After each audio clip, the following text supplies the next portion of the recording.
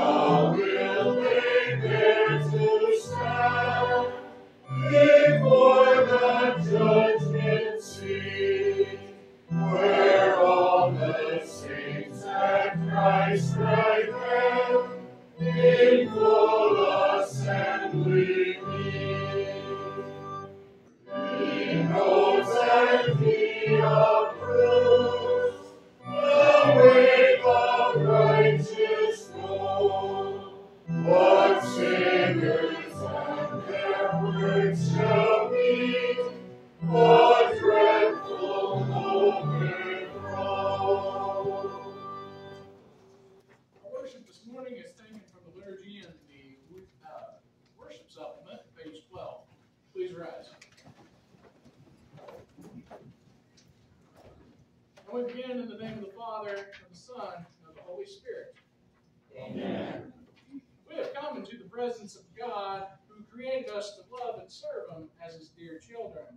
But we have disobeyed Him and deserve only His wrath and His punishment. Therefore, let us confess our sins to Him and plead for His mercy. Merciful Father in heaven, I am altogether sinful from birth. In countless ways I have sinned against you, and do not deserve to be called your child. But trusting in Jesus, my Savior, I pray, have mercy on me, according to your unfailing love. Cleanse me from my sin, and take away my guilt. God, our Heavenly Father, has forgiven all of your sins. By the perfect life and innocent death of our Lord and Savior, Jesus Christ, He has removed your guilt forever. You are His own dear child. May God give you strength to live according to His will. Amen. Lord, have mercy on us. Christ, have mercy on us.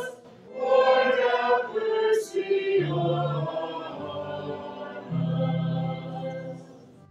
Glory to God, we give you thanks and praise of every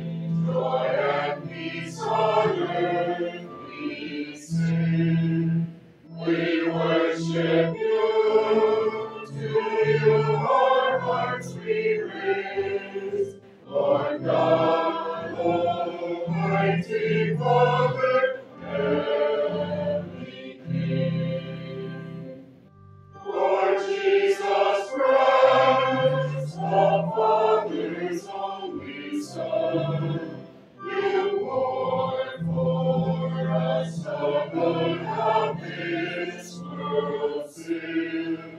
O Lamb of God, your glorious victory won, receive our prayer, grant us your peace within. Alone, O Christ, you only are the Lord, and God's right and in majesty most high, who with the Spirit worshipped and adored, with all the heavenly hosts we glorify. Let us pray. Grant unto us, Lord, we beseech you, the power of your Holy Spirit, so that we may always think and do such things as are right, that we who cannot do anything that is good without you may be empowered to live according to your will. Through your Son, our Lord Jesus Christ, who lives and reigns with you in the Holy Spirit, one God forevermore. Amen. You may be seated.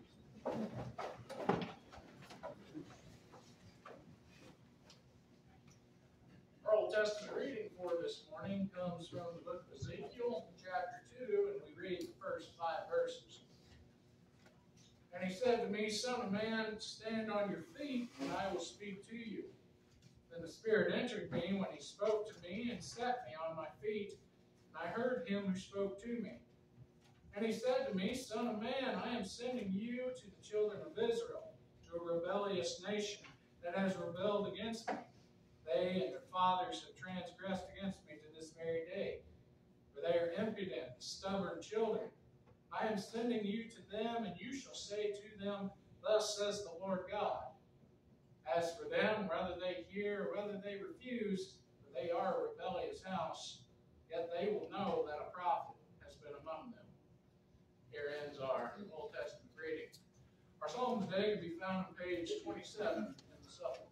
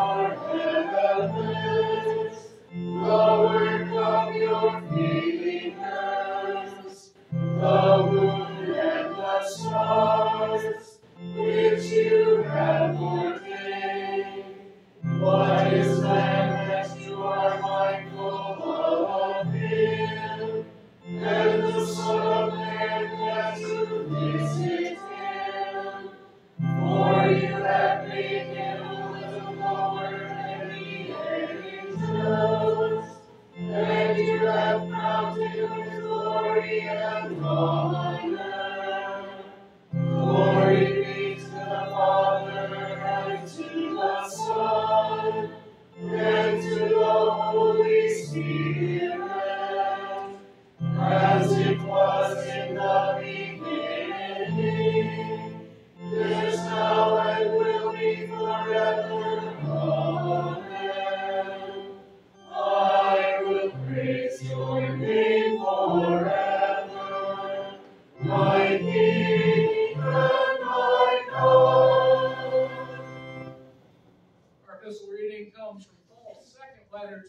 Corinthians chapter 12, we read verses 7 through 10. Paul writes, "And lest I should be exalted above measure by the abundance of the revelations, a thorn in the flesh was given to me, a messenger of Satan to buffet me, lest I be exalted above measure. Concerning this thing, I pleaded with the Lord 3 times that it might depart from me. And he said to me, My grace is sufficient for you, for my strength is made perfect in weakness. Therefore, most gladly, I will rather boast in my infirmities, that the power of Christ may rest upon me. Therefore, I take pleasure in infirmities, in reproaches, in needs, in persecutions, in distresses, for Christ's sake. For when I am weak, then I am strong." Here ends our epistle reading. Blessed are they who hear the word of God and keep it. Hallelujah. Hallelujah, hallelujah, hallelujah. These words are written that we may believe that Jesus is the Christ, the Son of God. Hallelujah, hallelujah, hallelujah. Please rise. The gospel account comes from Mark's account, chapter 6. We read the first 6 verses.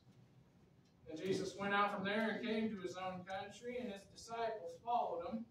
And when the Sabbath had come, he began to teach in the synagogue. And many hearing him were astonished, saying, Where did this man get these things? And what wisdom is this which is given to him, that such mighty works are performed by his hands? Is this not the carpenter, the son of Mary, and brother of James, Joseph, Judas, and Simon? And are not his sisters here with us?" So they were offended at him. But Jesus said to them, "A prophet is not without honor, except in his own country, among his own relatives, and in his own house." Now he could do no mighty work there, except that he laid his hands on a few sick people and healed them. And he marveled because of their unbelief. Then he went about the villages in a circuit, teaching. Here ends our gospel reading. At this time, we have opportunity to confess our faith together, and this morning we use the words of the Apostles' Creed. I believe in God the Father Almighty, maker of heaven and earth. I believe in Jesus Christ, his only Son, our Lord, who was conceived by the Holy Spirit, born of the Virgin Mary, suffered under Pontius Pilate, was crucified, died, and was buried. He descended into hell. The third day he rose again from the dead. He ascended into heaven, and is seated at the right hand of God the Father Almighty. From there he will come to judge the living and the dead. I believe in the Holy Spirit, the holy Christian Church, the communion of saints, the forgiveness of sins, the resurrection of the body, and the life everlasting. Amen. You may be seated. We'll sing our next hymn, number 420.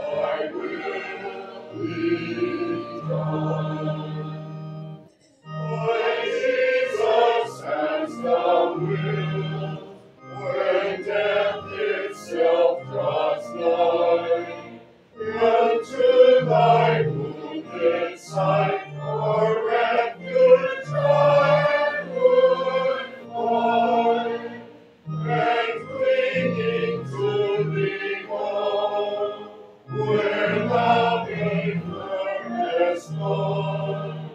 My times are in thine hand, my Lord, I will be thine. My Jesus, as thou wilt, all shall be well for me. Exchanging future seen, I gladly trust thee. Thus to my home above, my track will humbly on, and singing life or death, my Lord, I will be thine. Please rise. The word of God is pure. He's a shield to those who put their trust in him. This morning, that pure word of God, which we consider once more, comes from Mark's Gospel account, chapter 6, and we reread verses 2 through 4. When the Sabbath had come, he began to teach in the synagogue, and many hearing him were astounded, saying, "Where did this man get these things? And what wisdom is this which is given to him, that such mighty works are performed by his hands? Is this not the carpenter, the son of Mary, and brother of James, Joseph, Judas, and Simon? And are not his sisters here with us?" So they were offended at him. But Jesus said to them, "A prophet is not without honor except in his own country, among his own relatives, and in his own house." So far our text. In the name of that great prophet, priest, and king, Christ Jesus, dear brothers and sisters in him. In the synagogue there at Jesus' day, it was custom for the teachers, who were also called the rabbis, to read selections and excerpts from the law and the prophets in much the same way that we just read through our Old Testament, epistle, and gospel readings here on Sunday morning. As a law-abiding Jew, Jesus went to the synagogue there on the Sabbath. He had been traveling for a while, been in Capernaum, and now he had returned to his homeland where he had grown up, the land of Nazareth. Nazareth was where he had been fed or nourished, as the Greek word there in Luke has pointed out. When they would go to the synagogue, the leader or ruler of the synagogue would read the selections or delegate the duty to somebody else. And if we look at Luke's account of this same thing, Jesus stood up, which indicated a willingness for him to help with the readings. His was from the second batch of readings, which was of the prophets, and as it happened, and it was by no coincidence whatsoever, he landed there in Isaiah 61, which spoke of someone who should have been very familiar to the folks there in Nazareth. "The Spirit of the Lord God is upon me, because the Lord has anointed me to preach good tidings to the poor. He has sent me to heal the brokenhearted, to proclaim liberty to the captives, and the opening of the prison to those who are bound, to proclaim the acceptable year of the Lord." We know who that great prophet is that Jesus read about there in Isaiah. We know who Isaiah was writing about all those years before the birth of Jesus. It was none other than this man from Nazareth who stood up that day to read. And when he had read these words, written all those years before his birth, yet uniquely and unmistakably about him, Luke records about this same account that he closed the book, gave it back to the attendant, and sat down. And the eyes of all who were in the synagogue were fixed on him. And he began to say to them, "Today, this scripture is fulfilled in your hearing." So all marveled at the gracious words which proceeded out of his mouth. The Christ, the anointed one of God, takes the gospel offense when dealing with the fallen world. Isaiah had told of better days under this Christ who would preach these glad tidings to the poor and heal the brokenhearted and proclaim victory to the captives and open the prison to those who were bound. And the people there in the synagogue, they had knowledge of these words too. It's not like it was the first time they had ever heard it. They would have been familiar with the promises of the Messiah. So when the text had been read, Jesus wasted no time in telling them that the fulfillment was there in their midst. The scripture had indeed been fulfilled in him. And truly, there is no gospel without Jesus. There is no forgiveness. There is no freedom like that which he is talking about. There is no life without the one who freely gave his life, bore the burden of the law, and forgives out of a boundless and selfless love. Through those words that he spoke that day in fulfillment of Isaiah's words, the people heard the mission statement of the Lord. Truly, this greatest prophet was on the gospel offense to share the liberty of salvation to a world that was trapped in its bondage. This account is recorded in 3 different places. And if you look at it in either Matthew 13, Mark 6, like our reading, or Luke 4, you'll notice that the reaction to this news wasn't exactly acclamation. No. It should have been. This is great news. The Messiah is coming. But it wasn't. And notice how they talked themselves out of believing him, even here in our own reading. If we look at verses 2 and 3 again, where did this man get these things? And what wisdom is this which is given to him, that such mighty works are performed by his hands? Isn't this the carpenter, the son of Mary, the brother of James, Joseph, Judas, and Simon? Are not his sisters here with us? And it says that they were offended by him. The answers to those questions, by the way, were obvious. Where did he get these things? Well, he got them from God. It was written in the very word that he had read to them moments prior. Now, what wisdom is this that is given to him? Again, look to that word of God, that precious, sacred, pure, undeniable word of God. And it says that even his own works gave them no reason to doubt it. They just said that they were mighty works. Isn't this the carpenter, the son of Mary, the brother of James, Joseph, Judas, and Simon? Yes. And this should have been something that would be a cause of great joy to know that God's anointed came from their midst, from their own hometown, and was there in their midst in the synagogue on that Sabbath. But notice how they cycled through the same set of preconceived notions that skeptics still hold to today. Instead of trusting in God that he had sent his Son into the world, they hardened their hearts and they rejected a clear and simple message.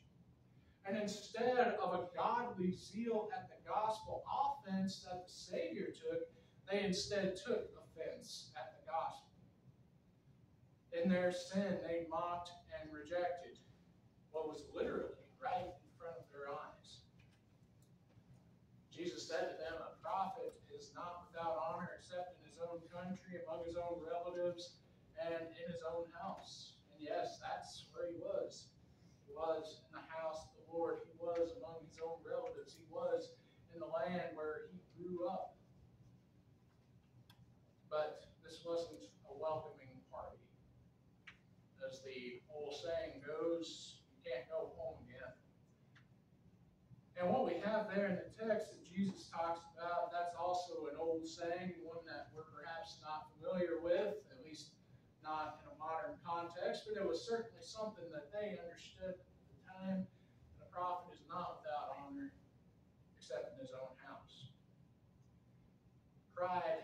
obscured their vision. In wrath, envy, they were convinced that Jesus could not be who he said he was.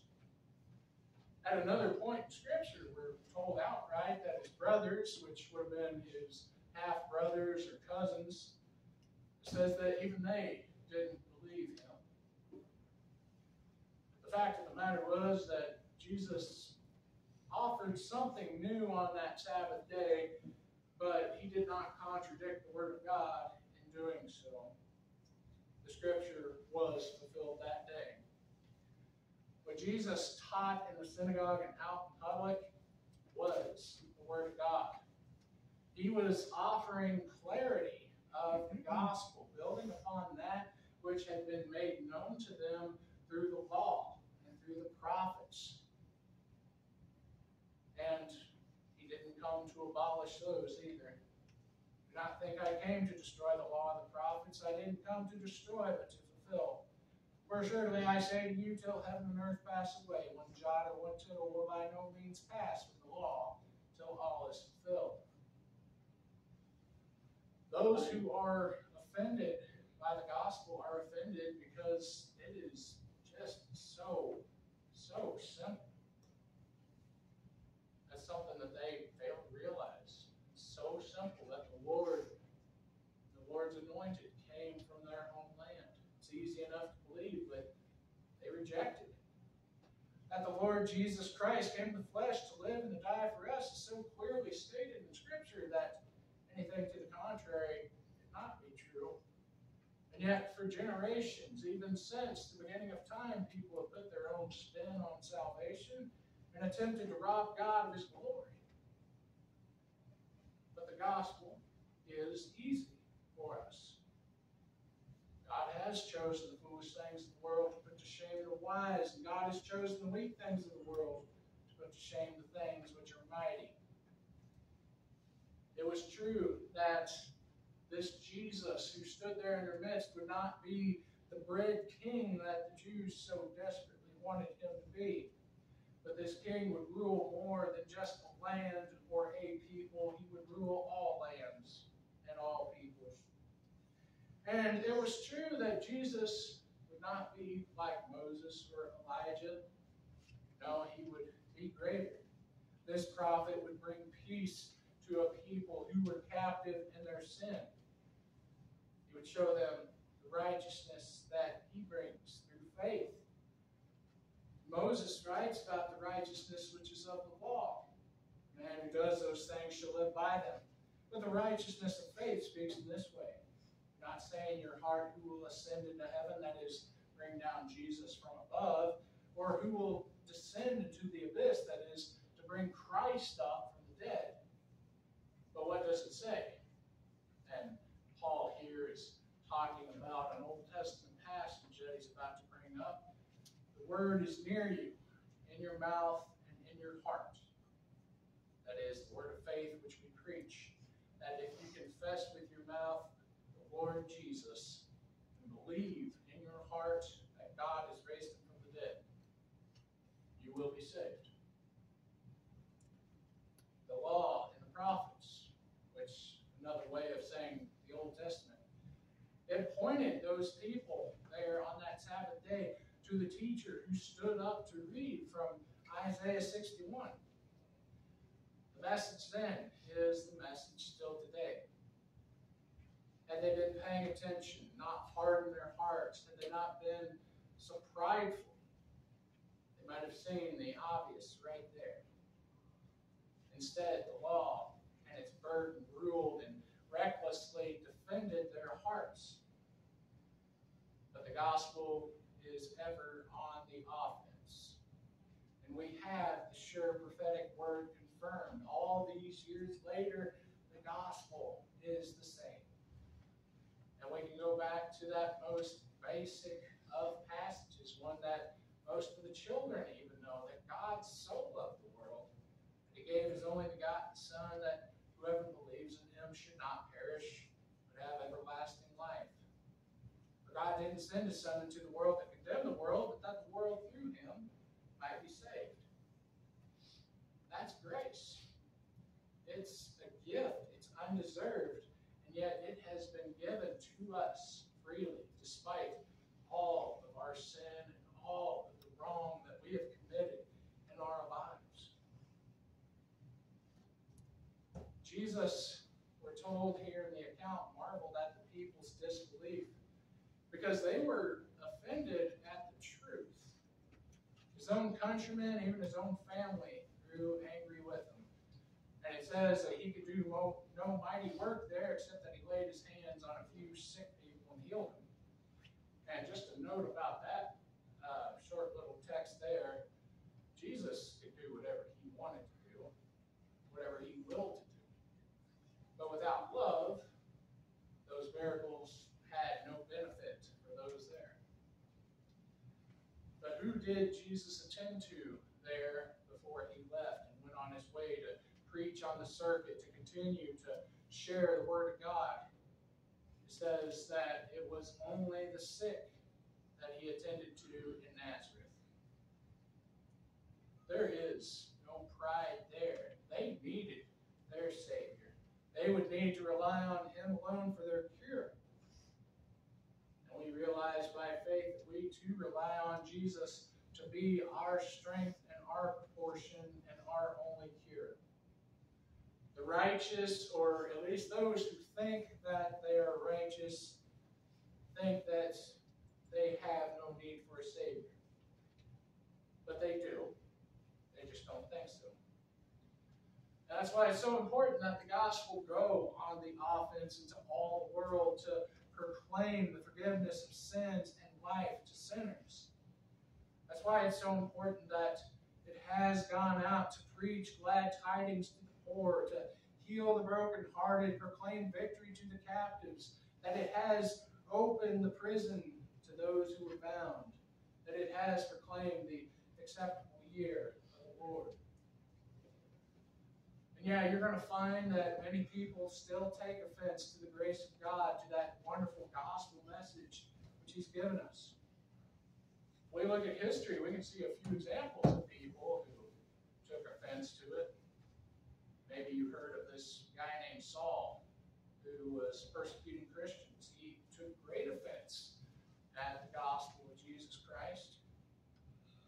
Or maybe even James and Joseph, two of the men who are mentioned here in the text, brothers of Jesus, who we find out in the book of John did not believe him. And yet, if we fast forward to the book of Acts, these two are uplifted as faithful examples of the members of the church. This gospel that the Spirit works through is powerful.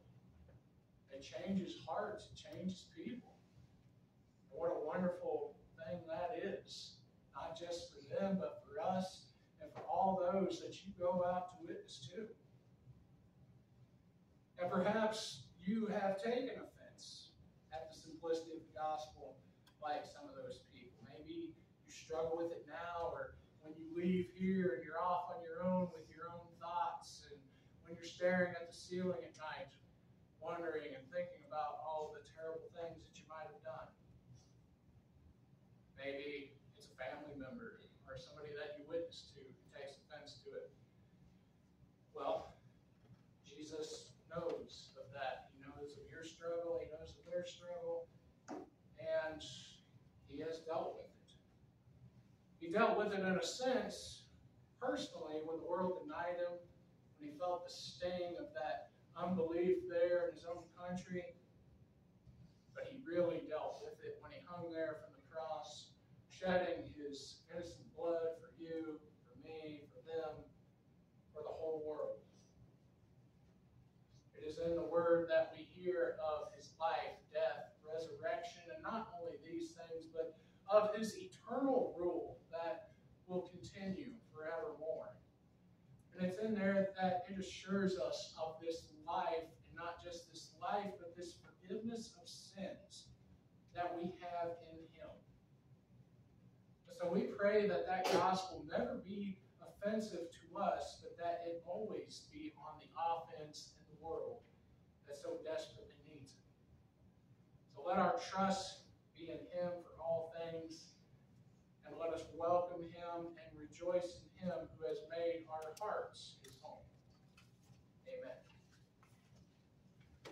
peace of God, which surpasses all understanding, will guard your hearts and minds in Christ Jesus.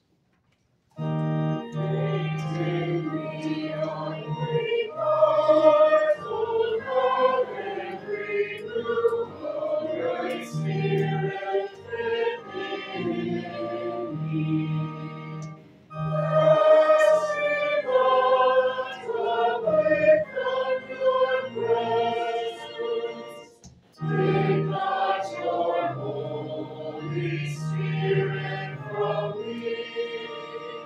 Restore to me the joy of your salvation. Uphold with your Spirit free.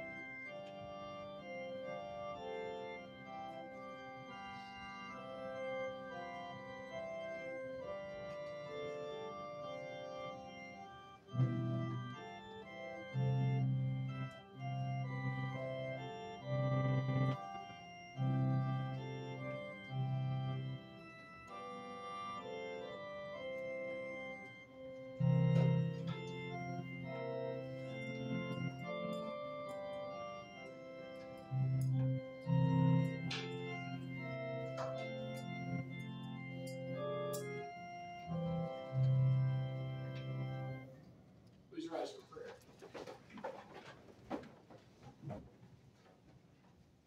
Well, Lord, we thank you for the opportunity to worship and praise you, the only true God, Father, Son, and Holy Spirit.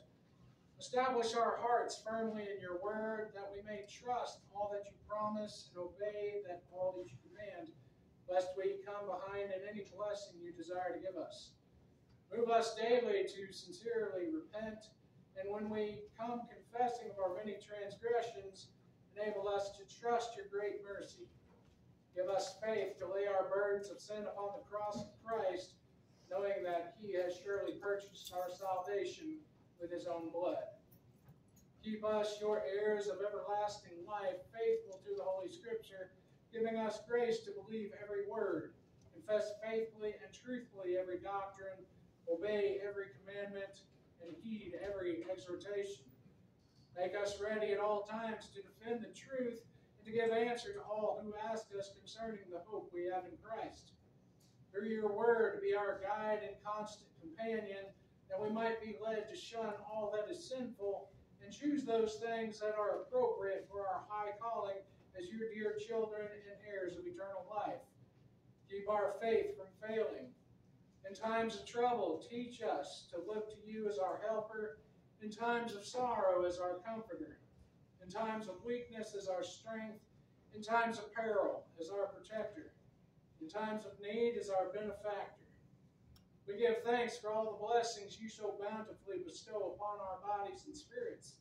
May we serve you with the best of our gifts and abilities. Sanctify us and make us ready to do every good work.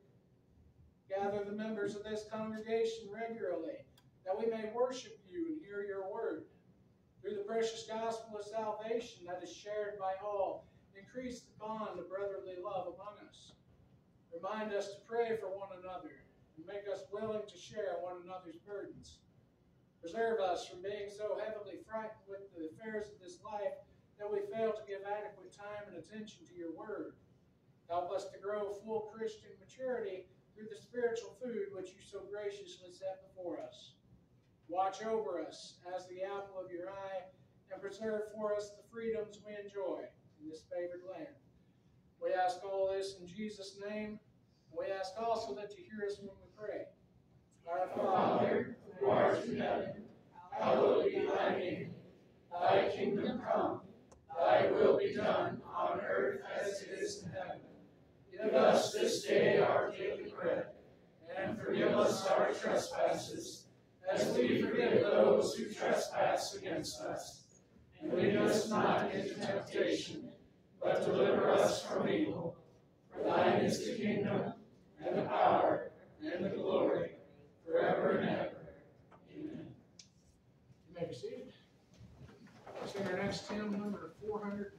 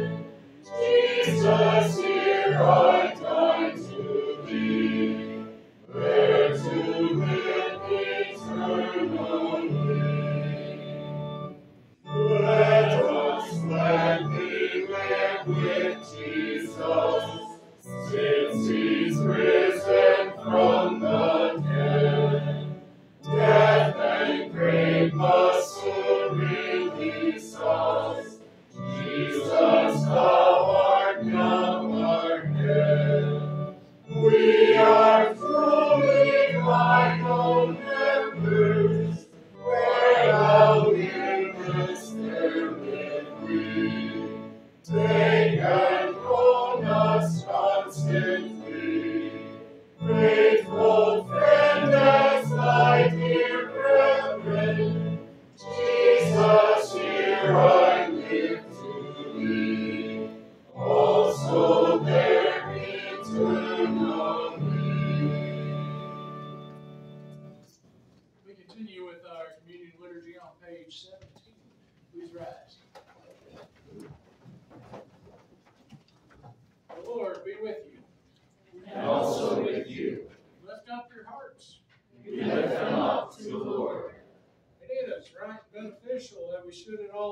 times and in all places give thanks to you, O Lord, Holy Father, Almighty and everlasting God. Therefore, with angels and archangels and with all the company of heaven, we magnify your glorious name, evermore praising you and saying, Holy, holy, holy Lord, God of heaven, adore you. Heaven and earth with full acclaim shout the glory of your name.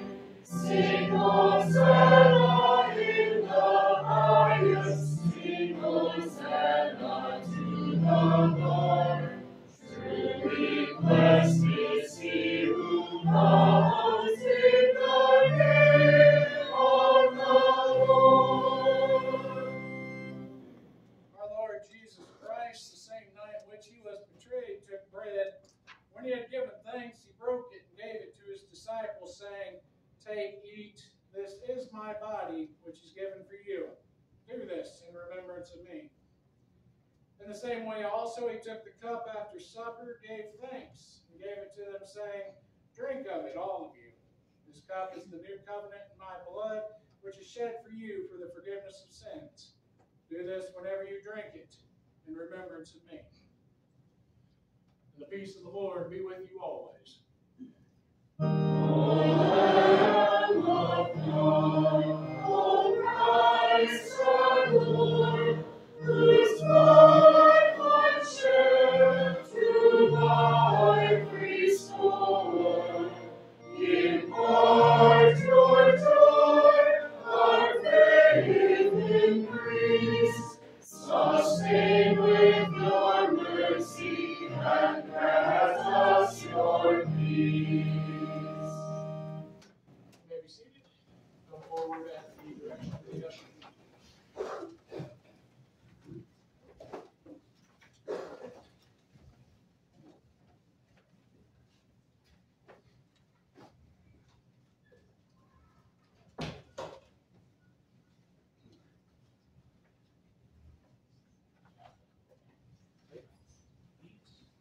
This is the true body of our Lord and Savior Jesus Christ, in the death, the remission of all your sins.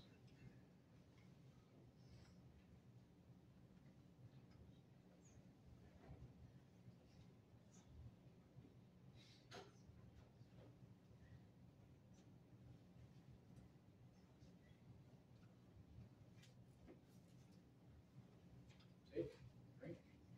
This is the true blood of our Lord and Savior Jesus Christ, shed for you for the remission of all your sins.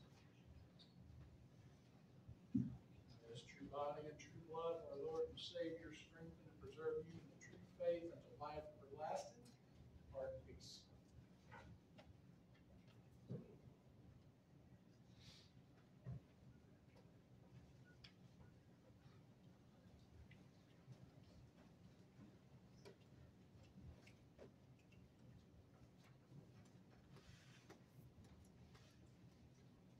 Take, eat. This is the true body of our Lord and Savior Jesus Christ, who on death, the remission of all your sins.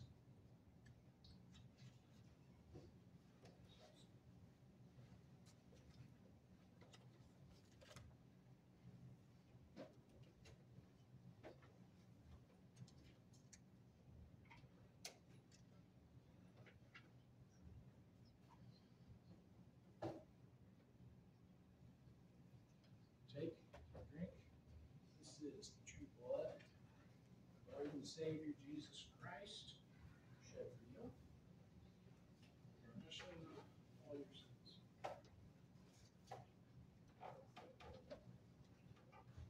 May this true body and true blood of our Lord and Savior strengthen and preserve you in the true faith unto life everlasting. Depart in peace. Take,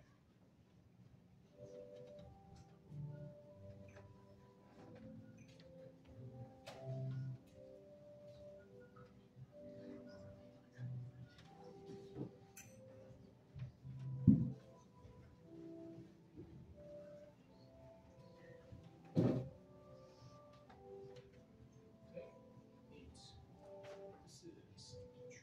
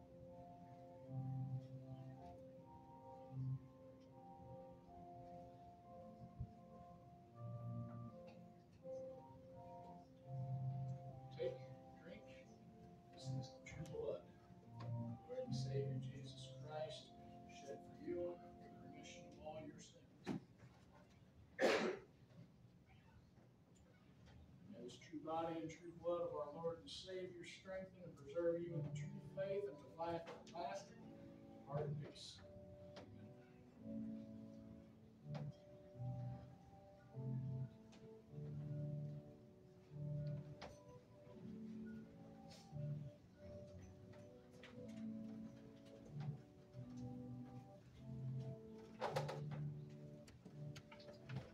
Take, eat. This is the true body of our Savior Jesus Christ, unto death, remission of all your sins.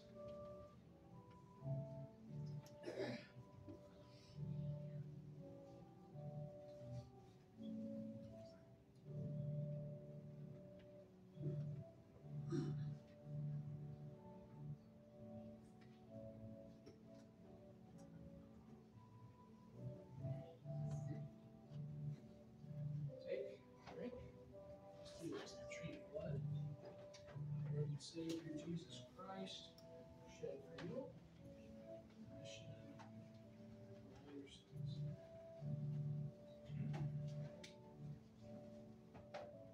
May this true body and true blood of our Lord and Savior strengthen and preserve you in the true faith unto life everlasting.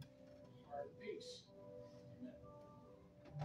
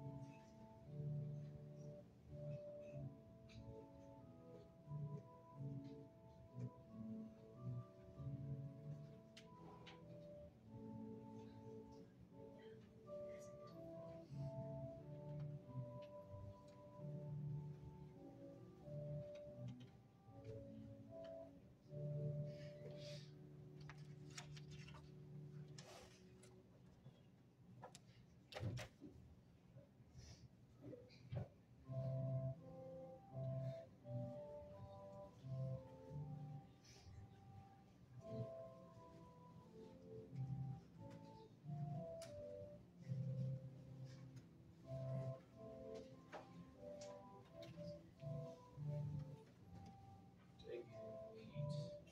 This is the true body of our Lord and Savior Jesus Christ, unto death, remission of all your sins.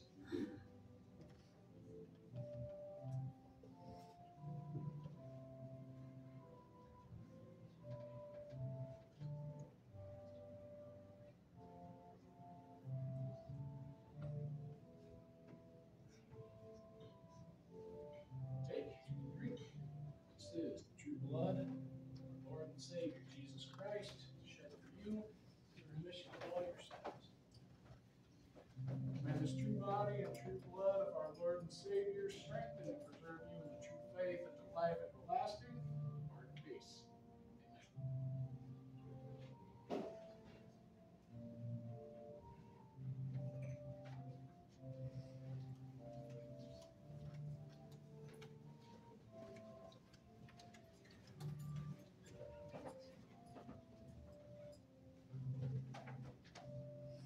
Take, eat. This is the true body of our Lord and Savior Jesus Christ, unto death, for the remission of all your sins.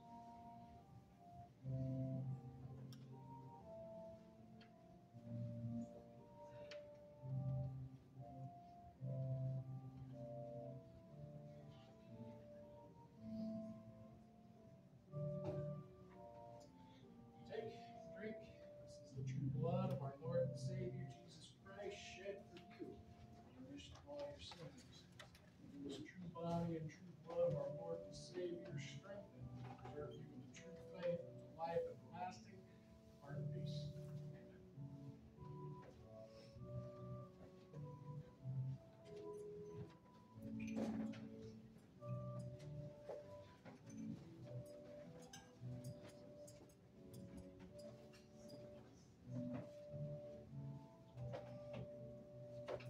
Take, eat. This is the true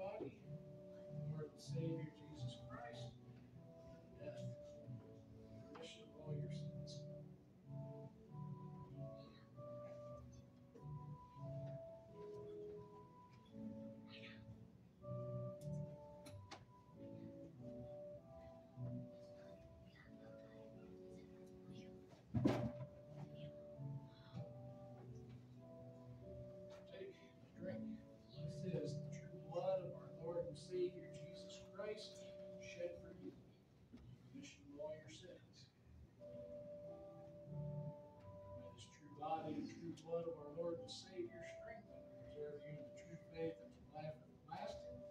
Pardon peace.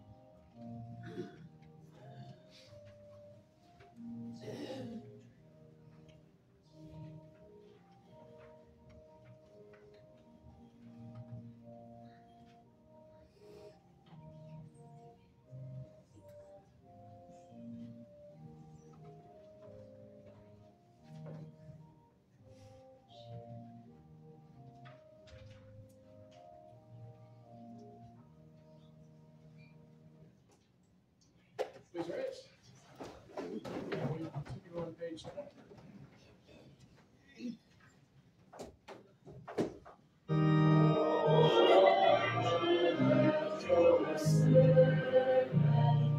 Departed heavenly peace, for I have seen the glory of your redeeming grace. Oh, Lord, to lead the Gentiles unto your holy hill, the glory of your people, your chosen Israel. Oh, glory to the Father, oh, glory to the Son, oh, glory to the Spirit, forever three in one. For as in the beginning, is now shall ever be, the triune name resounding through all eternity. Go in peace. Serve the Lord with gladness. My heart has now become your dwelling, oh blessed Holy Trinity. With angels by your praises stelling, shall live in joy eternally. Lord, may your body and your blood be for my soul the highest good. Receive with believing hearts the benediction of our Lord. The Lord bless you and keep you. The Lord make his face shine upon you and be gracious unto you. The Lord lift up his countenance upon you and give you peace. Amen. You may be seated. Now we sing our final hymn, number 410.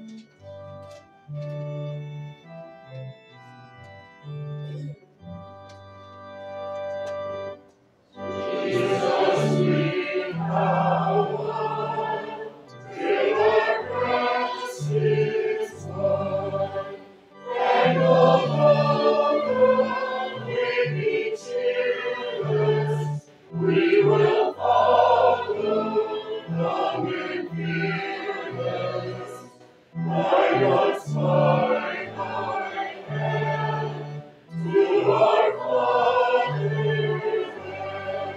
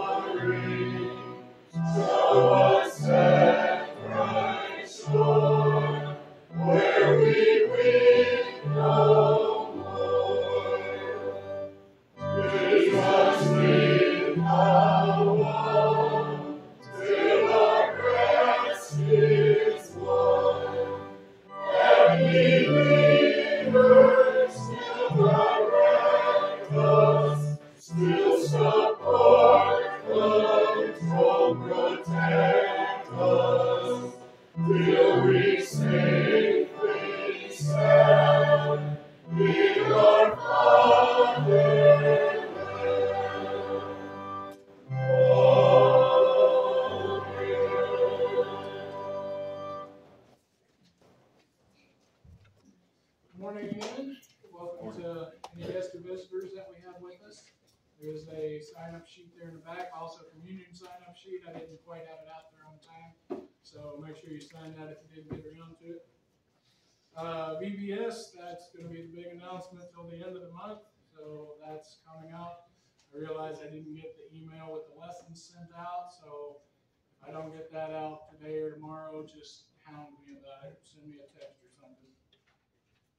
Then the other big news didn't make it into the bulletin. If you got a June edition of the Spokesman, you are very special, but also everybody got extra editions of June. So the July edition will be out there. It wasn't you and the fluke, it was the printers. So those will be out soon. Are there any other announcements? Any birthdays? Haley's was last week. Yes. Close. All right, we'll sing to Haley. Happy birthday to you. Happy birthday to you.